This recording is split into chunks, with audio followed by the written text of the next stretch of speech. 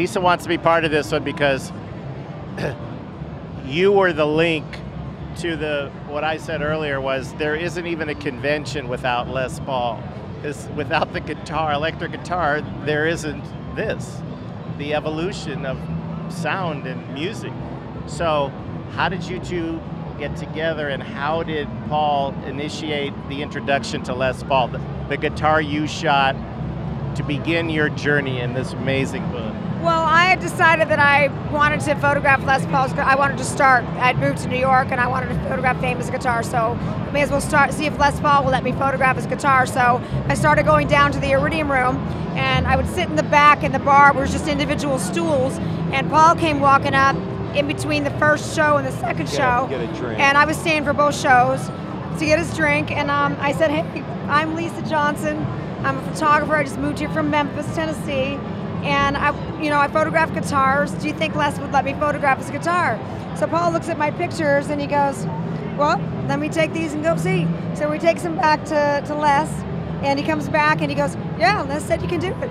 Is that how it happened? It was kind of like that. I mean, she was kind of like looking at the guitar. She said, I really want to take pictures of that guitar. And I was like, well, go ahead, just do it. But just do it. But I think she wanted me to ask Les if it was okay, but I knew that it was perfectly fine to do because kind of anything goes over there. He leaves the thing out on a stool. Normally he trips over the cable, and he broke at least 5 or 6 guitars, the heads off them, so they're just kind of sitting there. He's not that worried about them because, if they would get broken, there was. But Lisa wants a controlled environment as her photography evolved.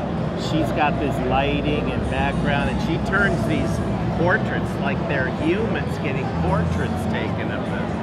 Yeah, but when I photographed Les, when you first started, the first stuff that she had taken pictures of Les's guitar, my double bass, Lou's guitar, and she actually hand painted all the colors in. She did it was like art pieces, and it started black and white photography. It was black and white photography, and she would colorize them with, I suppose, watercolor. No, it's a special oil that you use on photographic prints. But it looked amazing. Makes it look vintage. But when we saw that, then the race was on. And then Les used to see me coming, and he'd go, there comes that girl who does that guitar art. The guitar art. Because he hadn't figured out my name yet. Yeah, guitar art. Yeah, I remember that. He got it from the beginning, and guess what now? He ended up writing the foreword for my book, thanks to you, making that happen in those days. And guess what's happening now?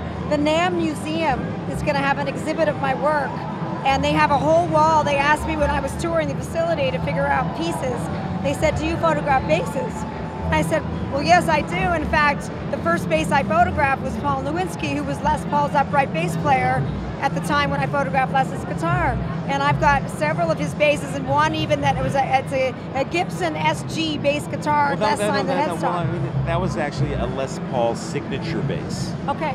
I had an SG there as well, but the one he signed. And you had like a 350-year-old upright bass with that crazy headstock on it. I got some old stuff. I told them about you, and they're so Mm-hmm. excited. Those images are going to be hanging in the NAMM Museum now in the bass section. That's awesome. So because you're so well versed in dealing with eccentric personalities, what was playing with Keith Richards on his solo record like? The thing crazy about Keith Richards is that he's not very eccentric.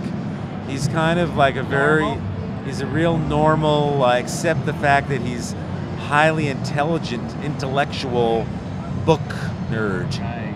Nobody would ever know that he's just a bookworm, historian, classical music lover. More than he's really kind of his grandfather, who was really his mentor, was the doorman for the Royal Albert Hall. Wow. For all the classical concerts, for every concert. Every person that went into the Royal Albert Hall to play for, I think it's like over 20 years. I knew it was for a long time. And, they all would see his grandfather, I guess Gus.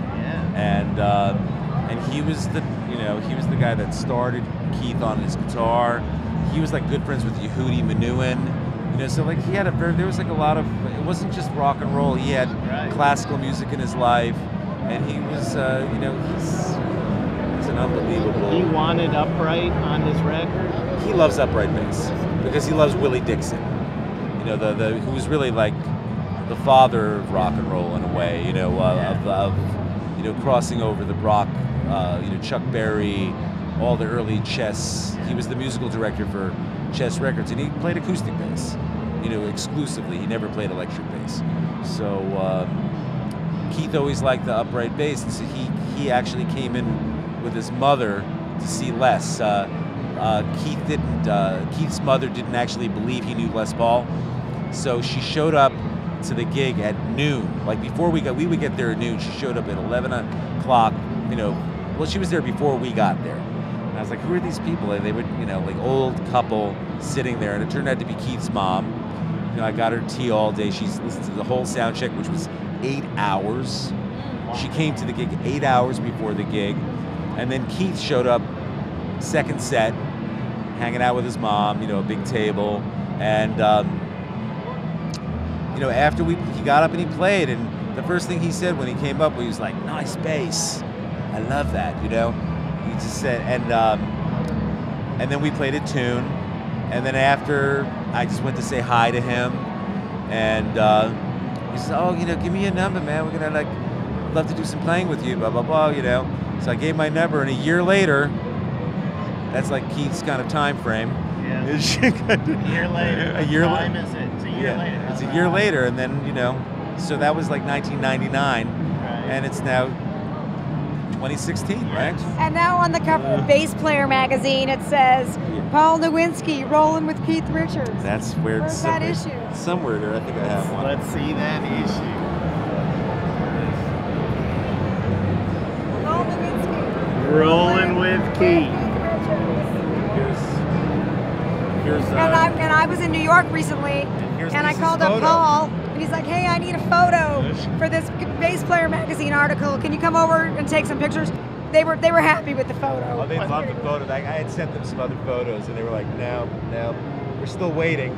But I mean, he's got his Parker Fly wooden bass there. I have all kinds of he's got such an eclectic, amazing. I have a tremendous fun collection. And I love you, Paul. I love Lisa Johnson. Thank you, Paul and Lisa. This is beautiful, beautiful. Compartmentalizing the love of music and connection and relationship all in one 8-minute interview.